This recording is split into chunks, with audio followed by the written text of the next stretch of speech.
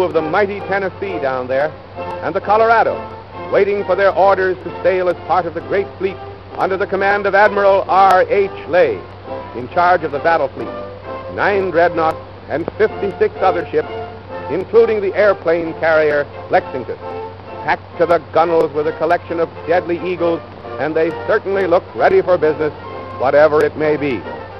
The fleet has secret orders to meet somewhere in the Pacific to take part in the maneuvers off Hawaii, and the whole country's buzzing with the rumors about where they're really going. Somehow, these magnificent battle wagons always give you a thrill just to look at them. The California, the proud flagship of the Pacific Fleet, ready to give a good account of herself. And here's the West Virginia, another tough-looking customer. And the Colorado. Well, wherever you're going, happy landing. And in the meantime, up in San Francisco, the crack 30th Infantry are on their way as parts of the Blue Army. They'll try to make a landing with the help of the fleet and capture Hawaii, the main object of the maneuver. Whether they stop there or meander over around the activities at Shanghai remains to be seen. Traveling with the doughboys are the 76th Field Artillery, another fighting outfit, a little reminiscent of similar scenes 15 years ago. Friends and relatives are smiling but a little panicky as she swings out off on the big adventure.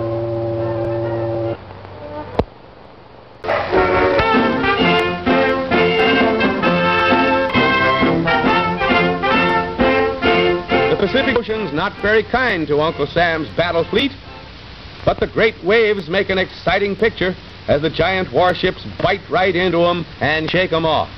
It's one of the toughest storms they've ever met, and it's a miracle that there weren't any serious accidents to the sailors whose duties called them to the decks. This is the Blue attacking force on their way to recapture Oahu, which the Black Army is supposed to have taken, the greatest peacetime maneuver in the history of the country. Some naval experts say that the problem actually was to see if the present land forces could take care of themselves in case of invasion by an enemy fleet. Every branch of both services is represented. Airplanes from the carriers Lexington and Saratoga are all set to do their stuff. The fleet is nearing the islands after 4 days at sea, and it's up to the aviators to bring back information about the blacks. The planes have discovered the defenders. They've done a lot of snooping around and found out about the enemy's strength. And after reporting to the fleet, they get busy with the smoke screens that fill the air to cover the landing parties of Marines and soldiers. They're as enthusiastic as though it were a real war. That's one reason. And another is that they're happy to be ashore again after a 4-day battle with old Neptune. Even soldiers can get seasick, you know. Both sides claim the victory.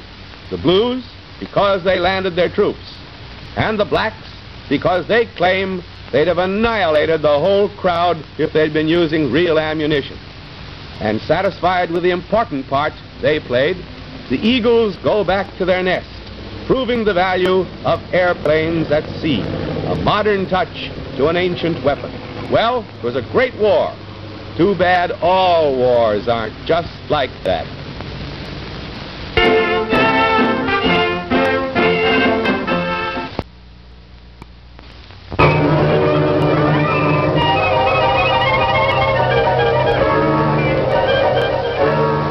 Nobody has the slightest suspicion of what's going to happen as the great ship slowly noses out of the dock. The crew is handling her carefully. These dirigibles are regular prima donnas with plenty of temperament.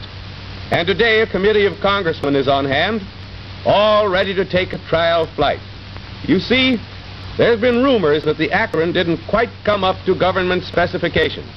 Suddenly, a 50-mile gust of wind hits the monster. Her snubbing cable snaps like cotton thread. The $6 million ship swings around at the mercy of the wind. Another gale hits her, and she smacks to the ground in a crash that we cannot show you. The great stabilizer fin is in bad shape, and it's possible her metal framework's damaged. And just today, when they wanted to show her off for the boys from Washington, are they embarrassed?